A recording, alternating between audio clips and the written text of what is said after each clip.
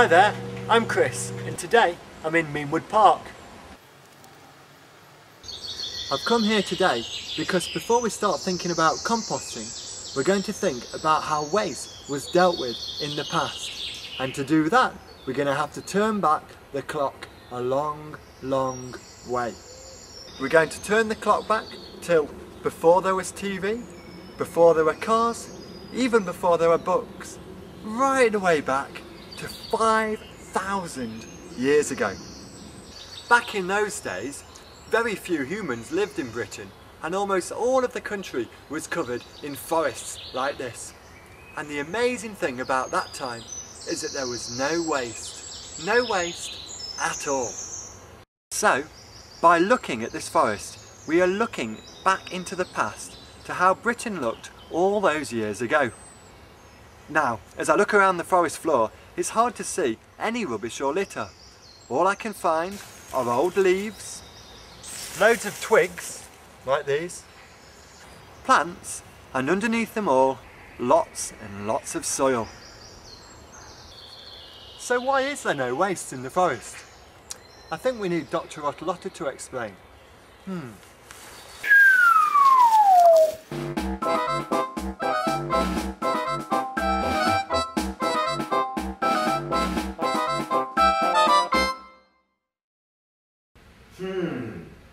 Forests. Let me see. Leaves, trees. Ah, I've got it. Now every year the trees produce their very own brand new leaves in the springtime. And then all throughout the summer the leaves collect the light from the sun to make their very own food. But as the days get colder and autumn comes along, the leaves become brown and shriveled and crispy and fall from the tree to the ground. In a way, they're like the rubbish of the tree. But this rubbish doesn't just sit on the ground forever. Oh no! But to understand what happens next, you have to know a little something about microorganisms. Now, microorganisms live absolutely everywhere, from the top of the highest mountains to the bottom of the deepest oceans. Just in a single spoon of soil, there are more microorganisms than there are humans in the whole wide world. They live in the grass, they live in the trees, they live in ponds, they live under logs, they live all over your hands, and they even live in your bottom. Ugh! Now some microorganisms are very, very helpful to us. They live inside your tummy and help you to digest your food. They make cheese, yogurt, wine, and they help your bread to rise. But sometimes microorganisms can be very, very unhelpful. They can make us very ill. They can make our food rot away. And sometimes they can leave us with problems such as this dandruff, which I just can't seem to shake off. One of the most important jobs that microorganisms have is to break down old plant and animal waste. When the rain falls down onto the dead leaves to make them wet, the microorganisms then begin to eat away at them. Soon, worms come up to the top of the soil and pull leaves down into their holes to eat them. So the waste from the tree becomes food for the worm. The leaf then passes through the worm's body and comes out as droppings. But worm droppings are actually very good soil. And good soil is full of nutrients, which the roots of the plants, like trees, love. So the roots take in the nutrients, and next year they can turn them into, yes, you've guessed it, more leaves. So let's look at that again. The tree's waste is the leaves, but the leaves are the worm's food. The worm's waste is the droppings, but the droppings are full of nutrients that the tree takes in to make more leaves. So, altogether, there is no waste at all. Everything is in a cycle and is going round and around and round. It's very clever and has been going on for billions of years. So that's why I couldn't find any waste in the forest. In nature, there is no such thing as waste. Everything gets used by something else. In nature, there's no such thing as rubbish. In the past, almost all of humans' waste would rot away too. Most of the waste we made either came from plants or came from animals, and we call that kind of waste organic. And so, things like vegetable peelings or old food waste would get thrown into a heap somewhere, and then all the worms and the soils would come up and rot it down, just like all of the other waste in the forest. And so all of the nutrients would be recycled when plants then use the soil to grow again. The only things which wouldn't rot away would be things like bones and shells.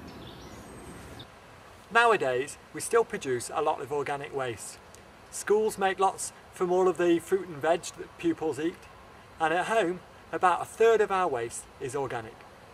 At the moment, all of the food waste which gets put into your bin gets taken to a landfill site.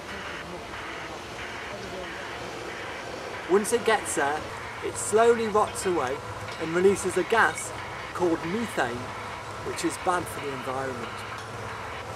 But we can easily get nature to take care of our organic waste for us in our school or in our gardens using a process called composting, and it works in exactly the same way as how the leaves rot away in the autumn. And I bet Dr. Rotalotta knows exactly how to do it. Let's ask him. Okay, if you want to compost, here is what you'll need. A plastic container,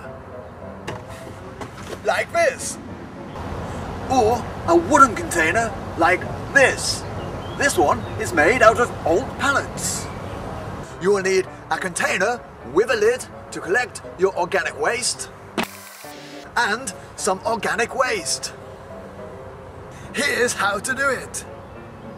As you make food waste in your kitchen, things like carrot peelings, banana skins and apple cores, or maybe old bits of lettuce, you put them into your container.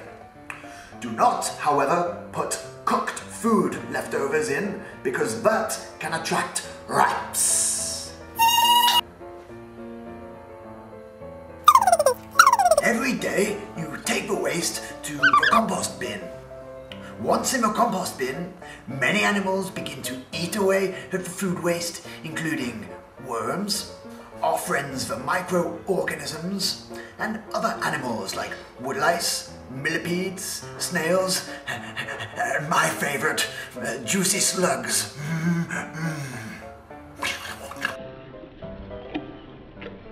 There's so many things you can put into your compost heap. These include potato peelings, pear cores, old flowers, pea pods, grass cuttings, hair and nail cuttings. The list is endless.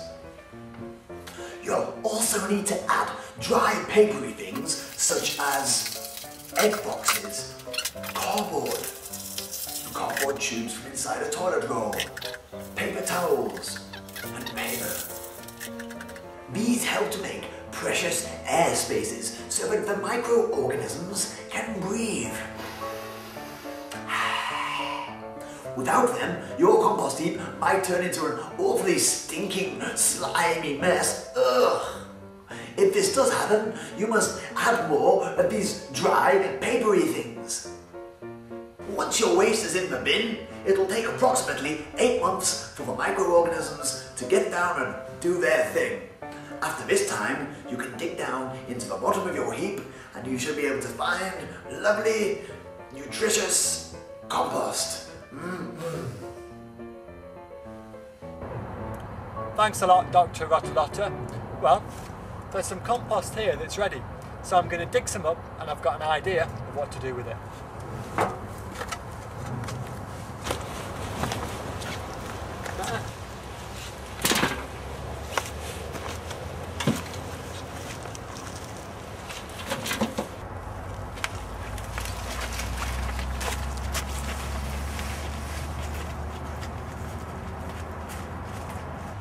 I've got an old pot and I'm going to fill it with the compost.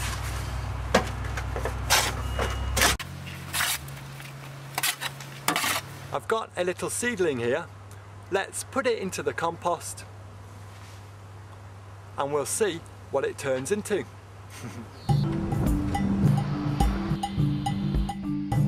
The plant's too big for the pot now, so I'll plant it out into the ground.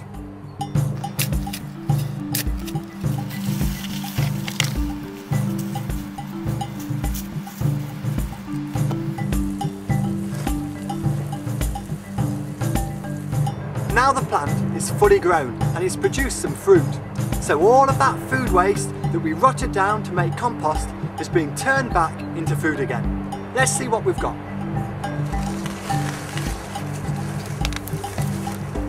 Here, look at that.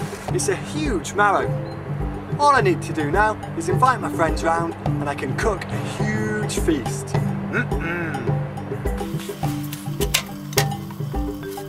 So, by composting, we turn old food waste into great soil which we can use to grow more food. And we stop food waste going into landfills and making pollution. So it's a win for us and a win for the environment.